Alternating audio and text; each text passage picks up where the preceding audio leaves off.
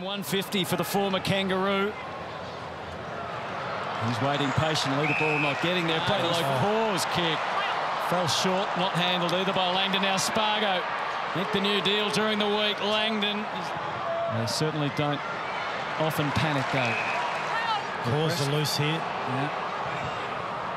McDonald again is the focus, and he drags it down. Potential prominent target. Takes it wide instead to Fritsch.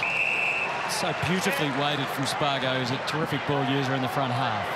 Neil Bullen just couldn't get it past. It allowed access for Brown. Spargo had to handball in hope more than anything for Sparrow, who wore it.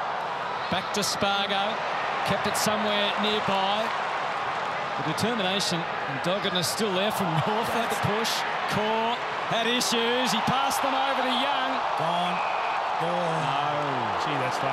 McDonald will try again.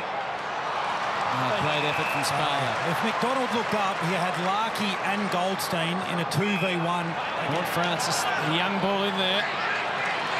Spargo, quick assessment, saw a way through to Gawn. He's taken a mark. We know that Melbourne will keep running and running. Brown, Walker engaged. Interrupt the jump and take the intercept mark.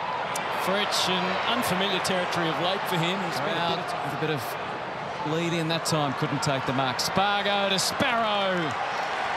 Yes, it was closed without conceding a free. Turner's dived on it, but Spargo ripped it away anyway. Made it hard for Brayshaw. Jordan, Dunstan, they're good enough. Some space for Sparrow.